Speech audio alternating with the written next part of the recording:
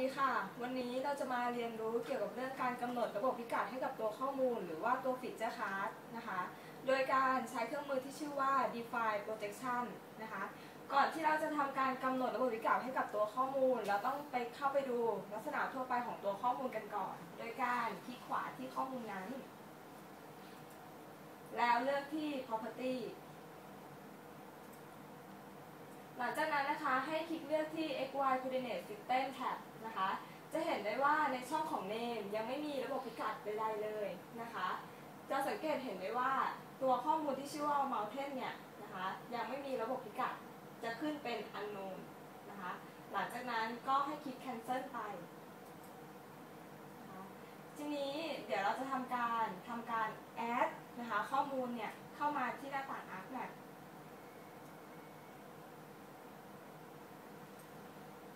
พอเราทำการแอดข้อมูลเข้ามาแล้วเนี่ยจะปรากฏหน้าต่าง warning ขึ้นมานะคะเตือนเราว่าตอนนี้ข้อมูลที่เราทำการแอดเข้ามาเนี่ยยังไม่มีระบบพิกัดใดๆเลยนะคะตามที่เราเข้าไปดู property เมื่อสักครู่นี้หลังจากนั้นคลิกโอเคไปต่อไปนะคะจะเป็นขั้นตอนในการกำหนดระบบพิกัดให้กับตัวข้อมูลแล้วนะคะให้ไปที่หน้าต่าง Arc to Box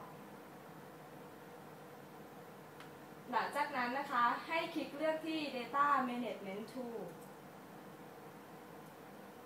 แล้วคลิกเลือกที่ Tool Set ที่ชื่อว่า Projection and Transformation หลังจากนั้นนะคะให้ดับเบิลคลิกที่เครื่องมือที่ชื่อว่า Define Projection ก็จะปรากฏหน้าต่างเครื่องมือที่ชื่อว่า Define Projection ขึ้นมานะคะซึ่งเครื่องมือ Define Projection จะเป็นเครื่องมือที่ใช้ในการกำหนดระบบพิกัดให้กับตัวข้อมูลที่ยังไม่มีระบบพิกัดใดๆเลยหรือข้อมูลนั้นอาจจะมีระบบพิกัดที่ผิดเพี้ยนไปจากข้อมูลจริงนะคะในช่องของตัว Input Dataset All Feature Card เราก็ทำการเลือกข้อมูลที่เราต้องการในที่นี้ก็คือ Mountain ต่อมานะคะในส่วนของ Coordinate System นะคะก็ให้คลิกเลือกที่ Spatial Referenceแล้วคลิกเลือกที่ Select หลังจากนั้นนะคะให้ดับเบิลคลิกที่โฟลเดอร์ Projected Coordinate System แล้วก็ดับเบิลคลิกที่โฟลเดอร์ UTM ในส่วนของประเทศไทยนะคะก็จะใช้ระบบพิกัดนะคะที่อยู่ในโฟลเดอร์ที่ชื่อว่า WGS 1984นะคะก็ดับเบิลคลิกเข้าไปได้เลยนะคะแล้วก็ดับเบิลคลิกที่ Northern Hemisphere แล้วก็คลิกเลือกที่ระบบพิกัดที่ชื่อว่า WGS 1984 UTM Zone 47N หลังจากนั้นคลิก Add ไปทางด้านบนนะคะในช่องของ Name ก็จะได้เป็นระบบพิกัดนะคะที่ชื่อว่า WGS 1984 UTM Zone 47N นะคะหลังจากนั้นคลิกโอเคไป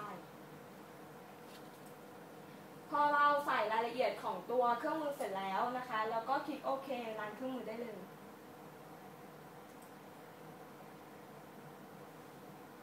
หลังจากนั้นนะคะเราก็เข้าไปตรวจเช็คนะคะระบบพิกัดที่เราทำการกำหนดให้เมื่อสักครู่นี้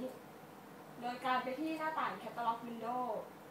แล้วคลิกขวาที่ข้อมูลเลือกที่ Property แล้วก็เลือกที่ xy coordinate system tab นะคะจะสังเกตเห็นได้ว่าในช่องของ Name นะคะก็จะเปลี่ยนจาก Unknown กลายเป็น WGS 1984 UTM Zone 47N แล้วเรียบร้อยหลังจากนั้นคลิกโอเคไปนะคะสำหรับการกำหนดระบบพิกัดให้กับตัวข้อมูลนะคะก็เสร็จสิ้นเพียงเท่านี้นะคะสำหรับรายละเอียดของข้อมูลนะคะหรือว่าเทคนิคการใช้งานของตัวเดสก์ท็อปเนี่ยสามารถอ่านได้เพิ่มเติมที่ RGS Desktop Help สำหรับวันนี้ขอบคุณค่ะ